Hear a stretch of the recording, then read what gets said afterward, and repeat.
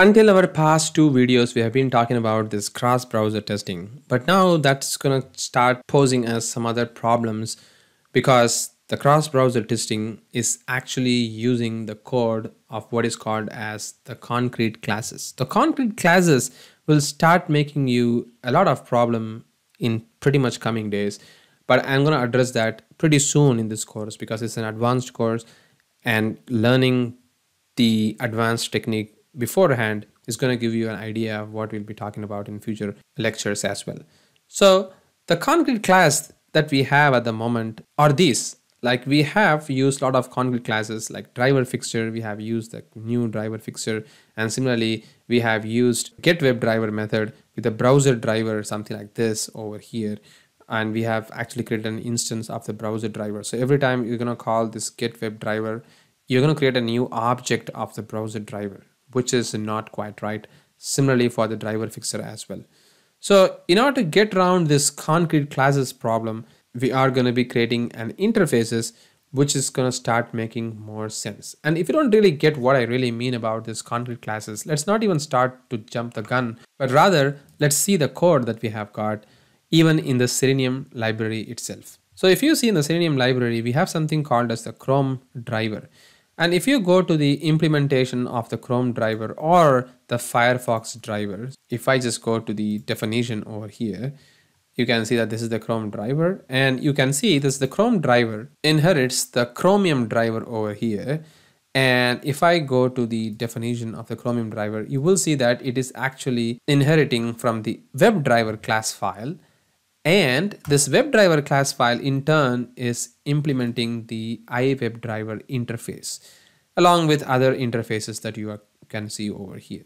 So this iWebDriver interface, if you go over there, you will see that it actually has got some of the familiar methods of Selenium like URL titles, page source, current window handles, close, quit, manage, navigate, and switch to.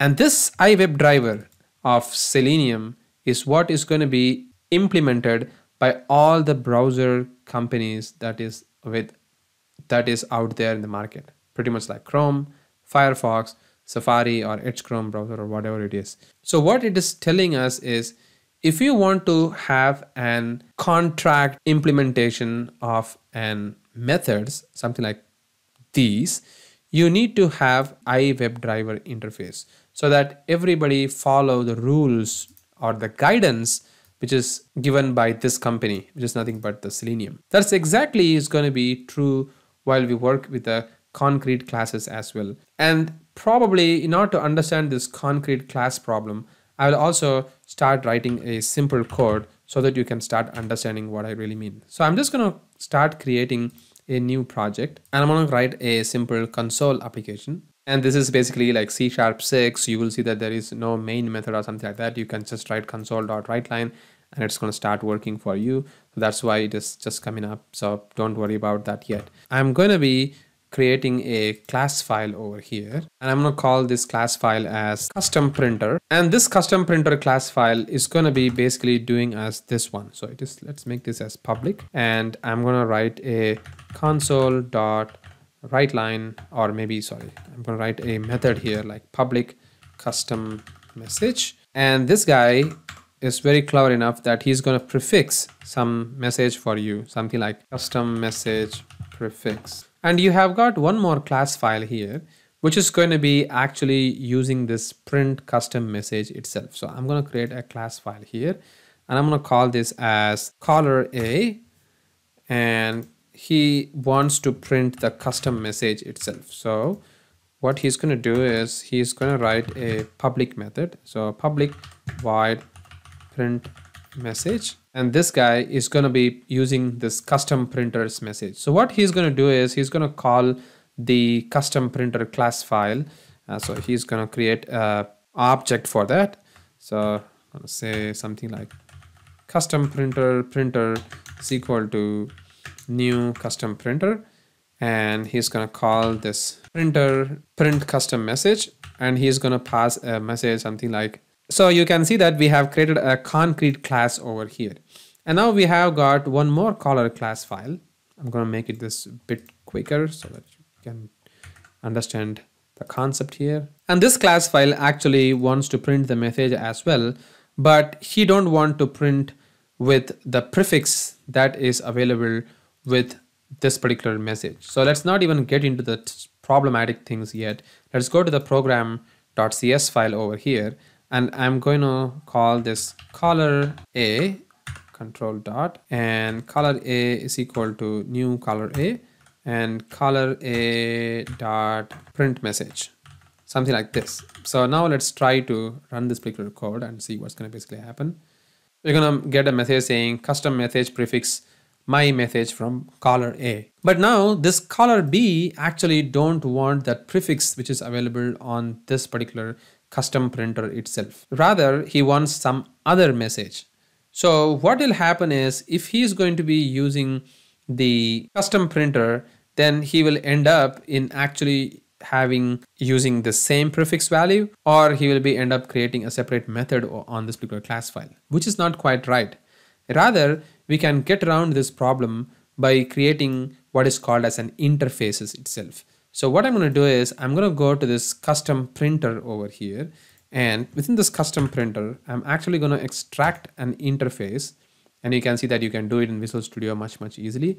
So you can just extract the print custom message over here, and you can see that this custom printer of this particular custom printer is actually just giving you a way to actually print the message. So now you can go to this class b.cs file, and while you can just call this custom printer, which is this one, and let's do control dot to implement the interface. So now what you can do is, you can just call this print custom message, and all you're going to do is you can put your own custom message that you really wanted to print over here.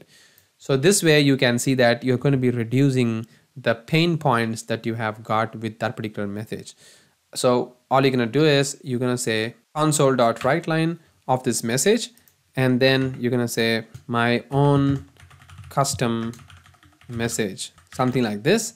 And this way he's going to be very happy like how it has to be implemented, and we don't even require this guy as well as this one. So now you can see that we have avoided the problem of having a custom message which has been forced by the Concrete class itself. And this avoids other problems like testing much easily with the interface, because if you don't really have the Concrete class itself, you can still use the interface to make that happen. You can do the unit testing much easily, which probably will start making more sense while we start working with the integration testing in this course. But yes, this is the problem with the Concrete class, and we are already in the verge of writing a bad code in our last video. So we are going to start correcting it from the start itself. So that's about the Concrete class, and we already have 2 Concrete class usage within our code.